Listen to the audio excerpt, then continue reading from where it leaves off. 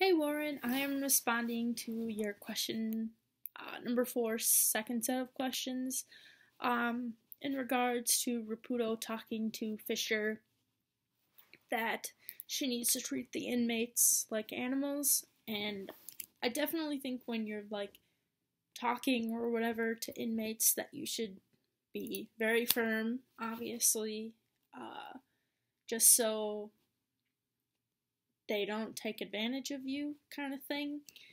But I don't think that inmates should get treated like animals and they should get treated like actual people just because they did a crime. But I guess it's kind of hard because if you're too mean, then they can make your life like a living hell. But if you're too nice, then they can like take complete advantage of you, kind of thing.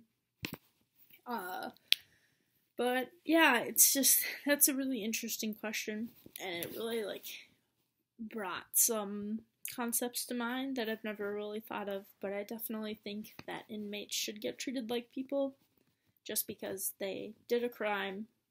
That shouldn't like change how they get treated.